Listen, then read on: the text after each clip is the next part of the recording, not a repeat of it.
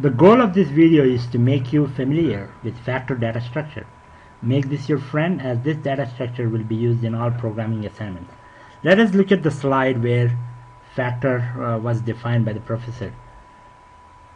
A factor is a function that takes a set of random variables x1 through xk as its arguments and maps for each possible assignment of the random variables to a value in set of real numbers. To understand this better, let us look at the next slide. Here we have a joint distribution of the random variables I, D, and G, and this joint distribution is a factor. Here we have random variables I, D, and G.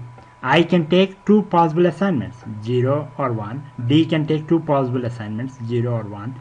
G can take three possible assignments, 1, 2, and 3.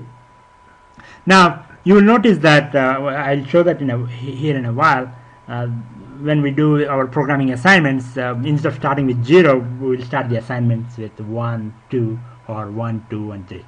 So let's now go back to so there is a file called factortutorial.m when you unzip the programming assignment zip file. Let's take a look at this, and then I would like to relate that to some of the actually I would like to take some of this, do some examples in Octave. Hopefully that will give a good understanding of the factor data structure. So here we have a factor data structure defined like this. That's how you actually create. So let's actually fire Octave here and start putting that here. So that's how it's a structure. I'll explain what each one is. That's how you create a factor. It's a structure that has three things in it. One is a var for variables, card for cardinality, val for values. So what does this mean? So these three, so actually let's go ahead and type what it looks like. So as you can see, this structure, it's got var equals 3, 1, 2. This actually stands for like x3, this stands for x1, and the last one is for x2. The cardinality, so what is this? So what this says is this variable x3 can take two possible assignments. This variable x1 can take two possible assignments. This variable x2 can take two possible assignments. Now the table would look something like here. Right here I'm going to highlight it. So for each possible assignment for these variables, like here 1, 1, 1. Remember, we are not using 0. That's just a convention that everything is starting here with 1. So 1, 1, 1 maps to phi.val of 1. In this case, phi.val of 1 is actually 1. So you can actually type that phi.val of 1, and you can see it returns 1.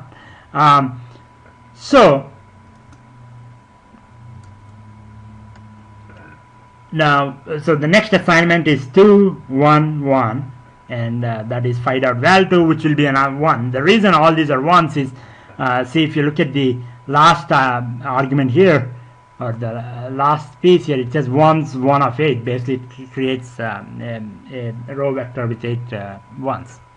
Now, the reason why we have 8 1's is because we have 8 rows here, right?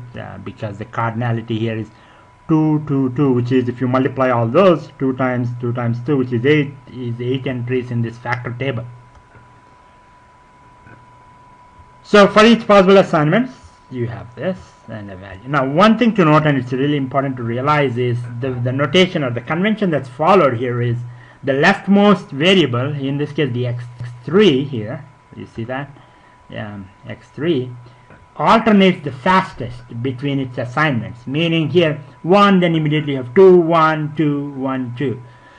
The next one that alternates fast is the second one from the left, which will be x1 in this case, corresponding to this 1 here. So you have 1, 1, 2, 2, 1, 1, 2, 2, and the slowest one will be the rightmost variable that was defined.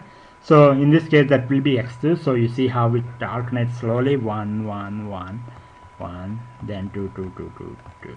So if you have more number of assignments like 1, 2, 3, is the same thing. So you will have 1, 2, 3, then 1, 1, 1, 1, and 2, 2, 2, 2, so like that. So but most importantly, left one alternates the fastest.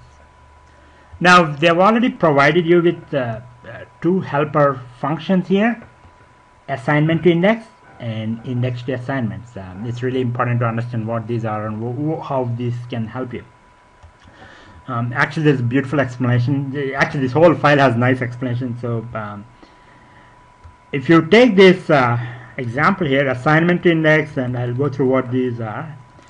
So basically what this assignment to index will give you is, if you have a assignment like here, like 212 for example, what is the index in this factor table? So meaning which, what is the index of the row? So this is row 1, row, so you have row 1, row 2, row 3, row 4, row 5 and row 6. So 212 is in row 6, so that's the index. That's what that 6 is the index. And what is this? So the A stands for the assignment, which will be 212 in this case. Now what is this D? D is the cardinality of the variables in this factor, so which we already defined, which is 222 right here. So if you look at this example here, you have assignment to index. So in this case we are trying to find out the index of the assignment 212, and basically in the last argument we are saying this factor cardinality is 222. It will actually help that method get you the right index number. So if I do this, you get answer 6. Now how about I want to find out what is the index of the last one. So 222. So let's see. So we change this to 2, and you see it's 8, the 8th row. So what about the second one? So 211.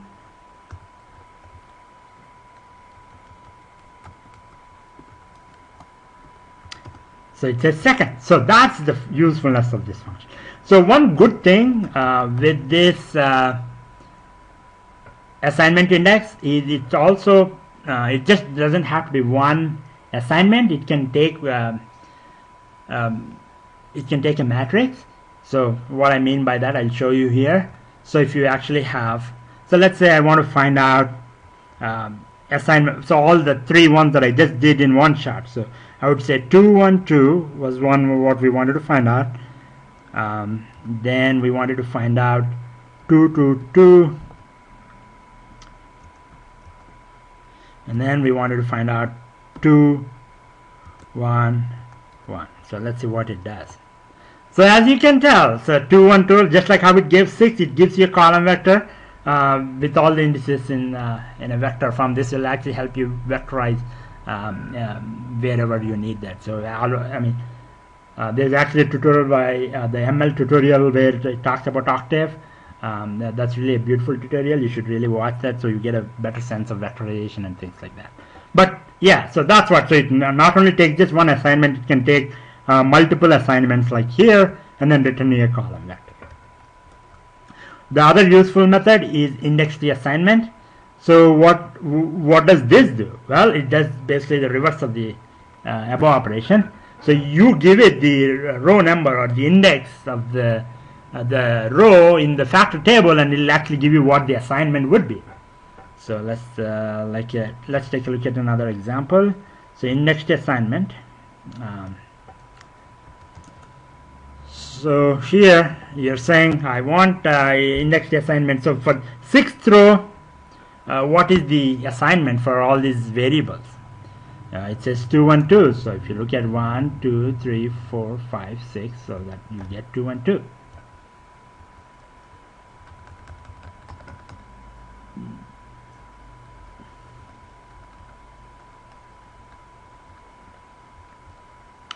Now, just like how we did the vectorization, how we were able to pass multiple assignments, we should be able to pass multiple indexes. So let's see, 682. So if I give 6, 8 and 2, let's see what it does. So it actually gives you all the assignments. See, 212, 222, 211. So that's the usefulness of this helper. It will really come very handy. Now there are a couple of other methods here. One is get value of the assignment. So okay, I have an assignment in that factor table that we've been talking about, and I want to get the value of the assignment 1 2 1, for example, or let's say 2 1 2.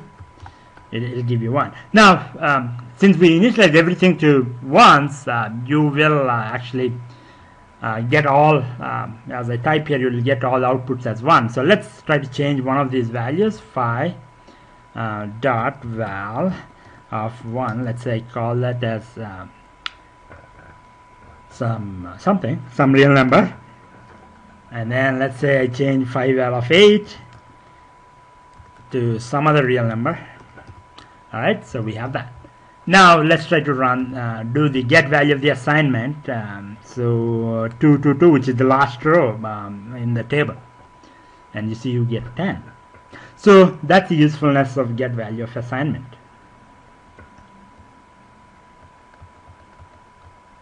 Same thing with set value of the assignment. So you can take this.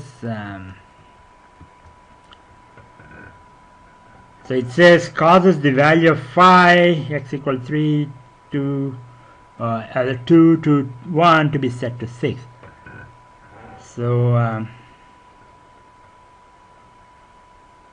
so again, there's a note here that clearly says note that MATLAB Octave passes function arguments by value, not by reference, meaning the value is it copies the local stack, as opposed to reference, which is like a pointer.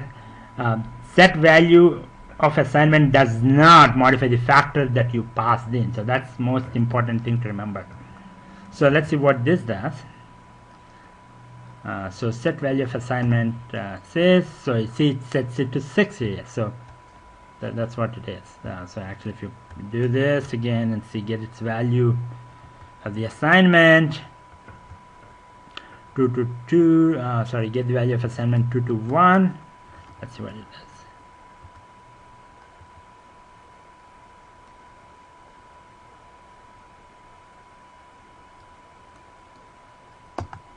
So 10, 2 to 1 is 6. So that's all in a nutshell about factor data structure. I highly recommend that you actually play with all these things right here as you do your programming assignments, and good luck. Thank you.